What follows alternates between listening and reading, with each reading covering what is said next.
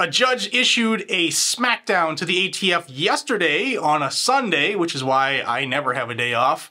And it's phenomenal, related to the frames and receivers fiasco where ATF changed definitions and stuff. If you think that the Second Amendment is more important than Joe Biden directing his ATF to change all of the definitions that govern our tools and freedoms, then hit that like button and subscribe down below. By subscribing, you join this growing freedom family and you get Second Amendment news every single day, even when judges drop decisions on a late Sunday night. I will bring it to you. I've read through this decision. It is an absolute smackdown by this judge, and Polymer80 and its customers should be smiling this morning. Let's jump into the case here. This is the first page, and this is Polymer80's lawsuit versus Merrick Garland. And for those who don't remember, I'll dig up the video, I'll pin it above here on the YouTube platform.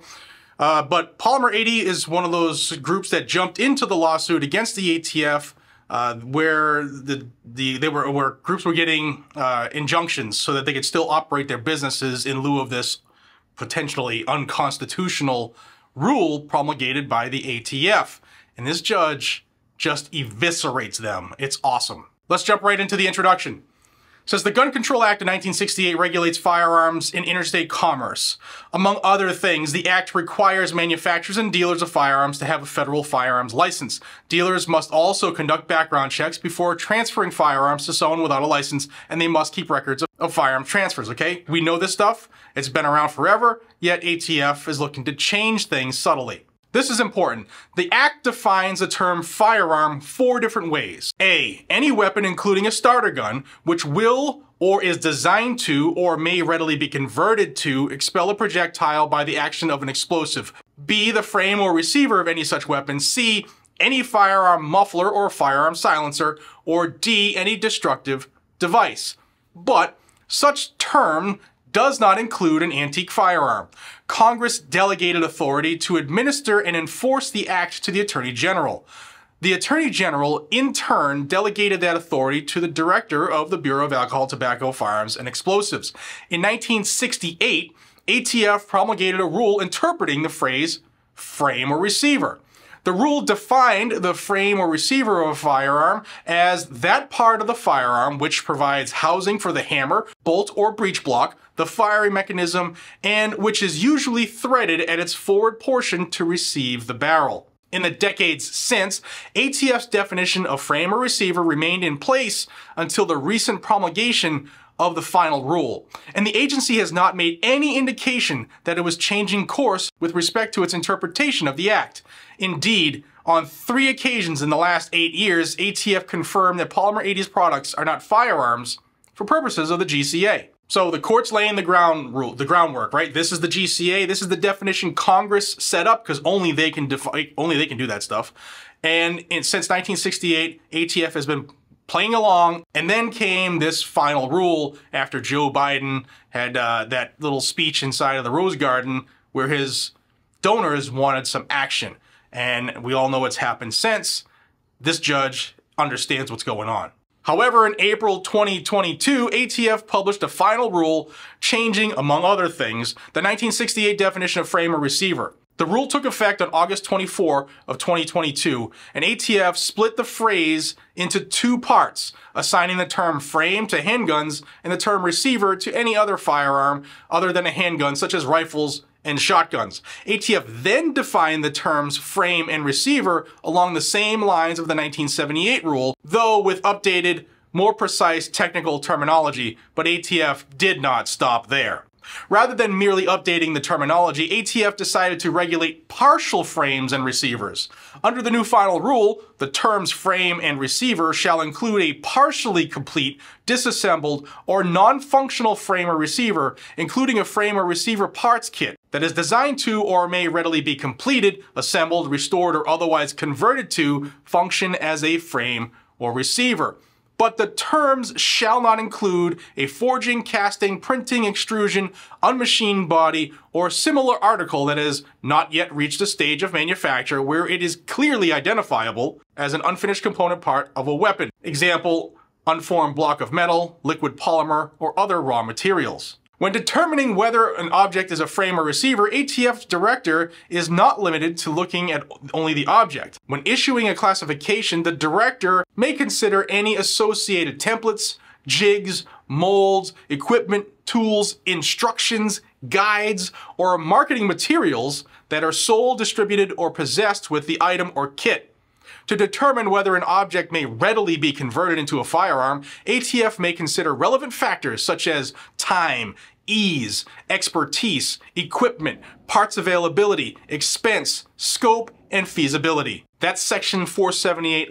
You're going to hear a lot about that. The final rule also amends ATF's definition of firearm to include weapon parts kits. The ATF's new definition of firearm shall include a weapon parts kit that is designed to or may readily be completed, assembled, restored, or otherwise converted to expel a projectile by the action of an explosive. Now, the judge covered all his bases. This is what Congress said it is.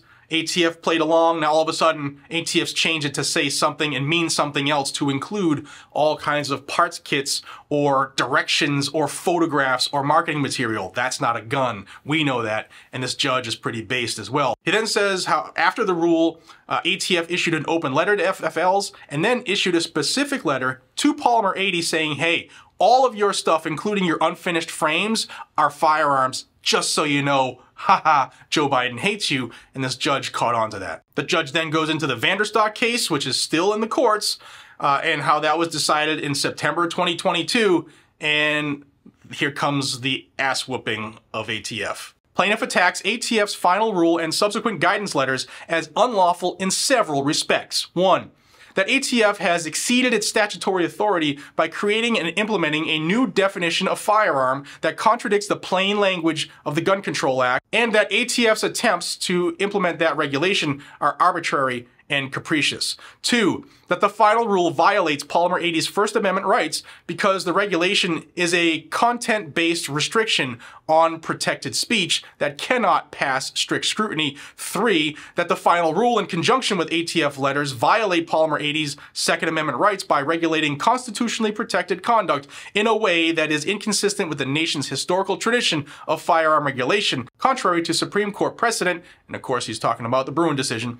And 4, that the final rule, in conjunction with ATF letters, violate Polymer80's Fifth Amendment rights because they effect a regulatory taking without just compensation, and they deny due process as impermissibly vague. The parties have briefed the issues, and the motion is ripe for review. Substantial likelihood of success on the merits. To show a substantial likelihood of success on the merits, which is required for an injunctive relief, Polymer80 need not show it's entitled to summary judgment on its claim, but must present prima facie case. Polymer80 has met that burden with respect to at least one of its claims, that the final rule exceeds the scope of ATF's statutory authority and has therefore satisfied arguably the most important of the 4 preliminary injunction factors. The Administrative Procedure Act instructs courts to hold unlawful and set aside agency action found to be in excess of statutory jurisdiction, authority, or limitations. The plaintiff contends that ATF's final rule and its implementation of regulations exceeds the agency's statutory authority under the plain language of the Gun Control Act because its redefinition of frame and receiver and treatment of parts kits are inconsistent with the Act's plain language. Plaintiff is correct. So the judge is saying ATF is acting outside of its statutory authority, and it has gone outside of the statutory definitions that Congress has set forth in the GCA, and then he starts to pick them apart where, guys and gals, I don't know if they can recover from this. The judge then goes into saying Congress explicitly said what it said in the definition and left no gray area, and that ATF is looking to create gray area, and he hammers them on it. The final rule's redefinition of frame or receiver conflicts with the statute's plain meaning. The definition of firearm in the Gun Control Act does not cover all firearm parts. It covers specifically the frame or receiver of any such weapon that Congress defined as a firearm. That which may become a receiver is not itself a receiver. Congress could have included firearm parts that may readily be converted to frames or receivers, as it did with weapons that may readily be converted to fire a projectile, but it omitted that language when talking about frames and receivers. When Congress includes particular language in one section of a statute but omits it in another section of the same act, it is generally presumed that Congress acts intentionally and purposely in the disparate inclusion or exclusion. Likewise, when Congress uses a phrase in one part of a definition and excludes that phrase from another part of the very same definition, courts should give effect to Congress's deliberate exclusion. Congress excluded other adjectives that ATF adds to its definition. The final rule covers disassembled and non-functional frames and receivers. Congress's definition does not. Again, compare the language in Congress's primary definition of firearm to its secondary definition covering frames and receivers. The primary definition of firearm includes any weapon that is designed to fire a projectile. That language covers disassembled, non-functional, and antique firearms because they are designed to fire projectiles even if they are partially unable to do so. But Congress wanted to exclude antiques, so it explicitly said the term does not include an antique firearm, once again demonstrating awareness of the scope of the language it chose. In contrast, Congress did not choose to cover firearm parts that are designed to be frames or receivers, that is, incomplete, non-functional frames or receivers.